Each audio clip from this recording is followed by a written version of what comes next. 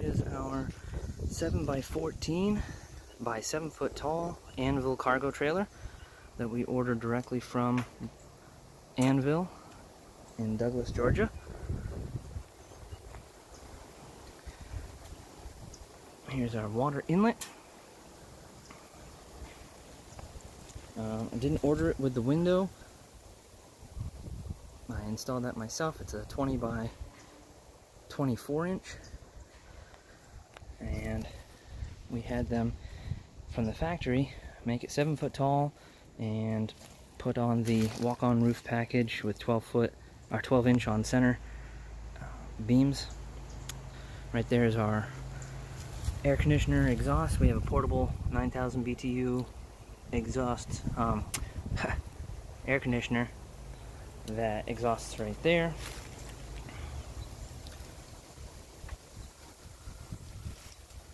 This is actually a marine window that I installed for boats. It was inexpensive and very practical. Moved on to the back. Installed these legs for the ramp door so that we can use it as a deck. I'll show that to you in a second. Here's our power inlet. It's a 50 amp power inlet. Right now I have it stepped down to just an extension cord 15 amp, just so I can run power from the house. So let me pull this ramp door down and show you the deck. Here we have the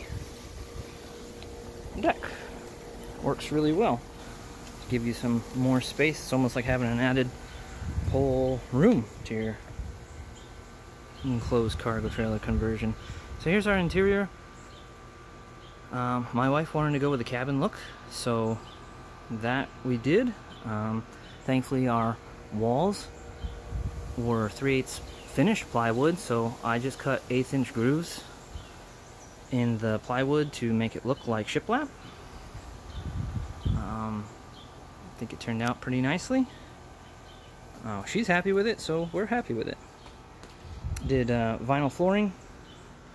Got a good deal on that, so that was practical to use. Here's our bed. It's a 30 inch by 75 inch cot size bed. I made the frame, installed pull-out drawers in the bottom, just on wheels. So 2 on total, and good use of space for putting our clothing in there when we're camping. I'll have to show you it pulled out a little later.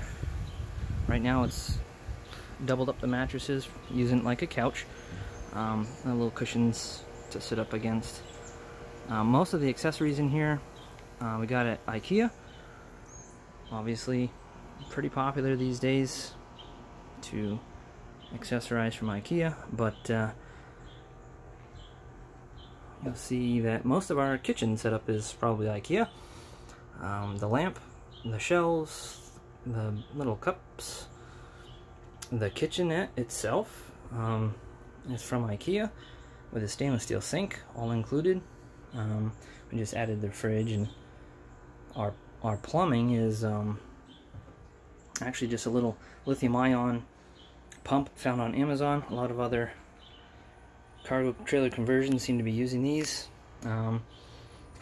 Just sends a hose down through to a 6-gallon freshwater tank. I wanted to keep things simple and easy, and that just drains down into a 6-gallon gray water tank. Here we have our outlets. We have 5 outlets total, and all the power, as I said, comes in over here, and it goes underneath the bed. I actually have a household breaker box tucked in behind there, and we can take as much as 50 amps in here. We have 5 outlets total, GFIs, 1 in the kitchenette area and 1 in the bathroom, and works very well. I didn't show you the pump, but let me see. Sufficient amount of water. and that'll pump as much as 50 gallons before you need to recharge it. It's just a USB rechargeable, so it's very convenient. Here's our pantry, barn door,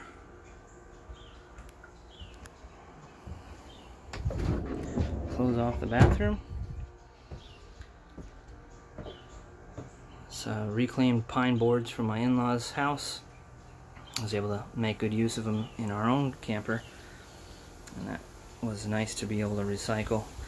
Here's our air conditioner. It's a 9,000 BTU portable air conditioner. Vents out the side there. Works pretty well in here. I try to make good use of space in our pantry, so this is kind of a pull out, just on wheels, just so that we can put canned goods or whatever we need to in there. The pantry door with 3 pull-outs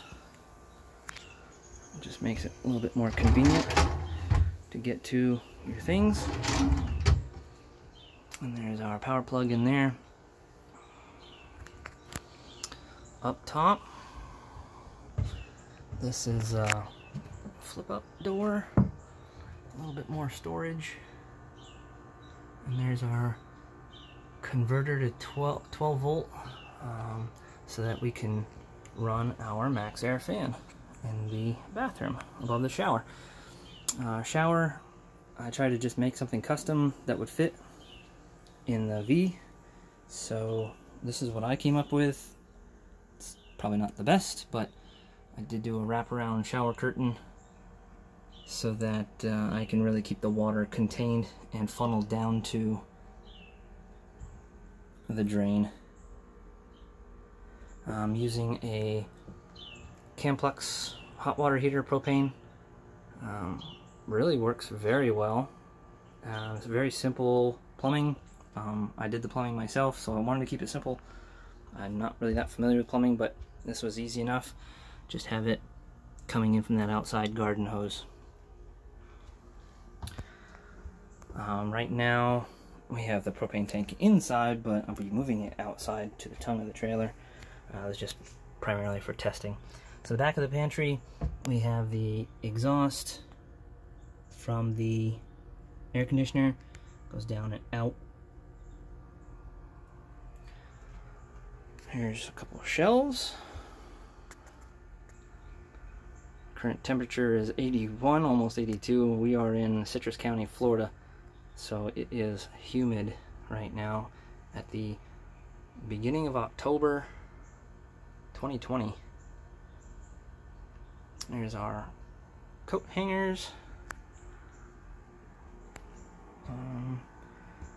So let's see, what else?